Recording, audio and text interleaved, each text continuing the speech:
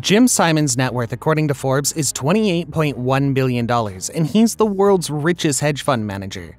He's much richer than infamous hedge fund manager Ray Dalio, whose net worth is around $19.1 billion.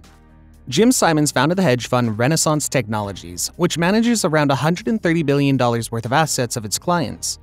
Compare with Ray Dalio's Bridgewater Associates, which manages around $140 billion in assets. Bridgewater Associates has 1,500 employees, while Renaissance Technologies has 5 times fewer employees, which is just 300. With only 300 employees, Jim Simons uses strategies that are only known to a few of its employees, the strategies that are based on mathematics. During Jim Simons' 30-year career, the hedge fund has made around $105 billion with a nearly 40% annual return. Jim Simons is a mathematics genius. He did PhD in mathematics from the University of California, Berkeley at just the age of 23. He then taught mathematics at the Massachusetts Institute of Technology and Harvard University. Later on, he led the math department at Stony Brook University as chairman. He was so good at mathematics that many times National Security Agency asked him to break codes, and IBM also asked him to work with them on encryption.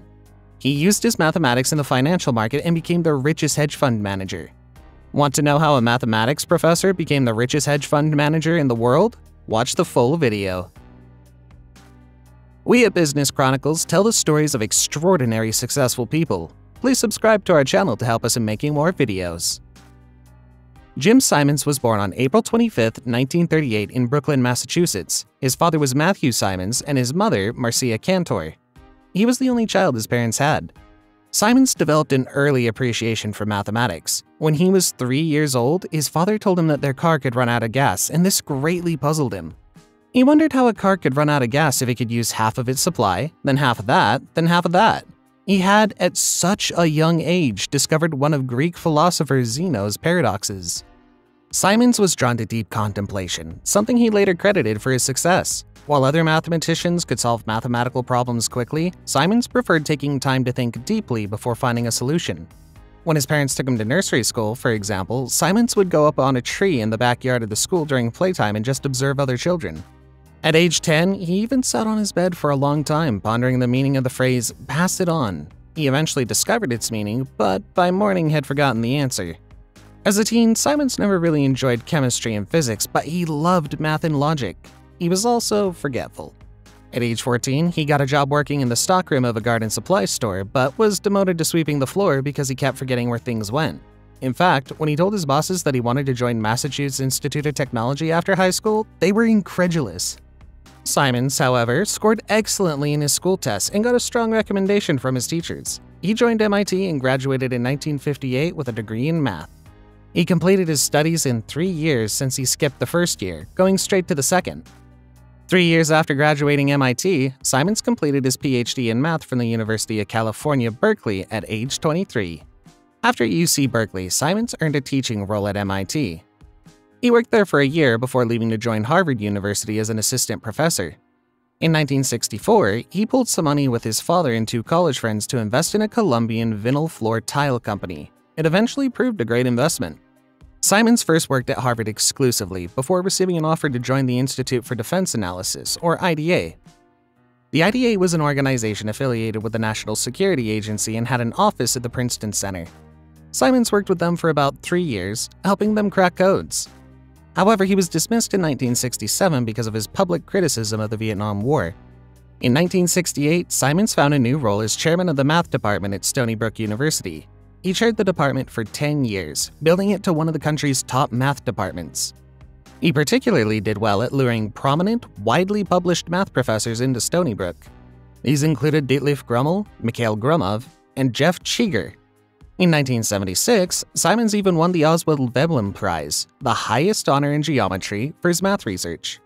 While at Stony Brook, Simons had developed an interest in financial markets. The investment in the Colombian factory he had made years ago had turned around a $600,000 profit.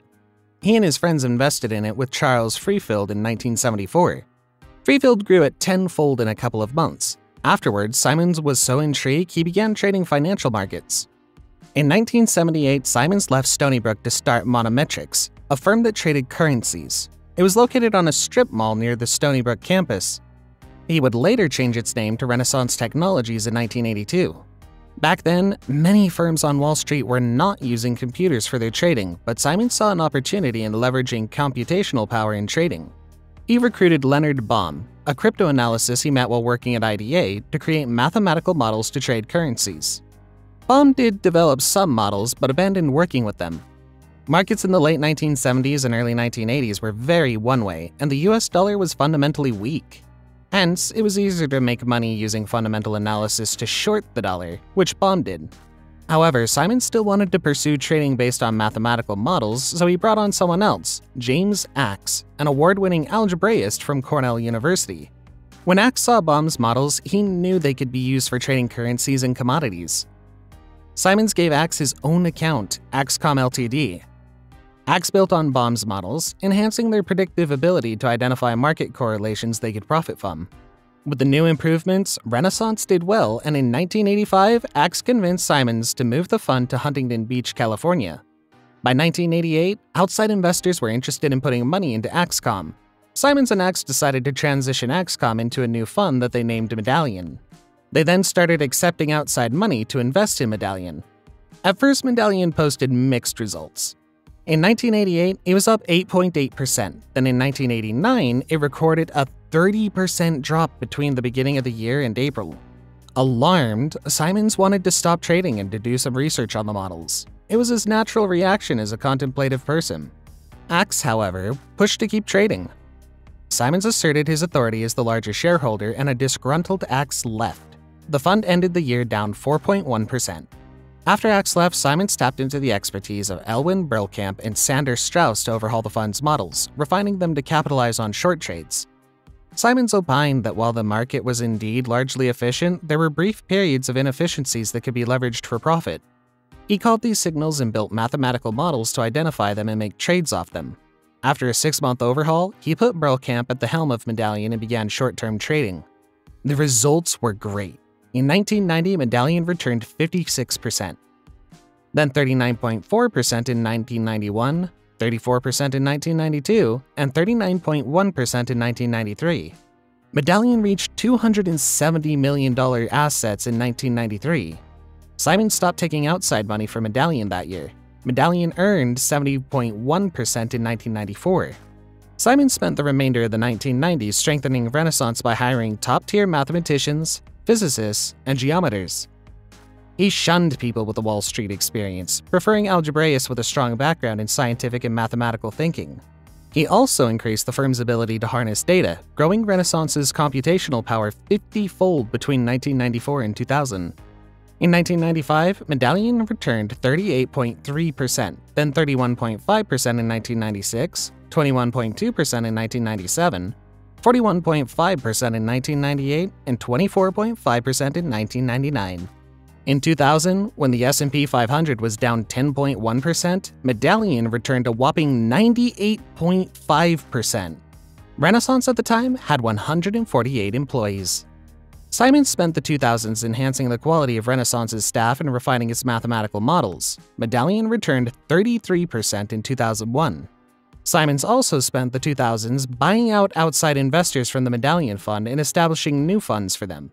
He bought out the last outside investor in Medallion in 2005. Today, the fund's assets are entirely those of Renaissance owners and employees. In 2005, Simons created the Renaissance Institutional Equities Fund, or REIF. Unlike Medallion, which does short-term trading in different asset classes, REIF only invests in US stocks and holds them for months. In October of 2007, Simons launched the Renaissance Institutional Future Funds, or RIF, for commodity investments.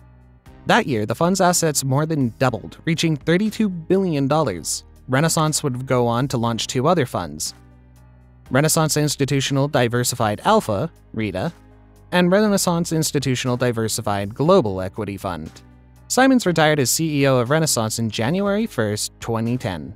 He, however, stayed on as a non-executive chairman. He stepped down as chairman in 2021. The firm has 300 employees, 90 of whom have scientific PhDs. As of September 2022, Simons is ranked by Forbes as the 48th richest person in the world with a net worth of $28.1 billion. He's considered one of the best investors of all time because of the incredible record of the Medallion Fund. Simons has donated more than $2.7 billion to charity through his foundations. In 1994, together with his wife Marilyn, Simons launched the Simons Foundation, a charitable entity that supports advanced research in math and physics, the life sciences, autism research, and education and engagement.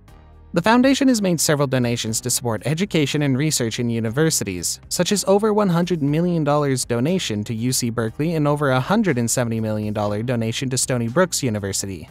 Through the Simons Foundation Autism Research Initiative, Simons supports autism research and outreach efforts. In 2004, Simons launched Math for America, a nonprofit which provides higher salaries and graduate learning scholarships to math and science teachers. This way, Simons hopes to improve teachers' training and motivation, leading to better outcome in terms of STEM skills among U.S. high school students. Simons played a big role in the establishment of the 130-acre Avalon Park in Stony Brook. He's also a big supporter of healthcare initiatives in Nepal.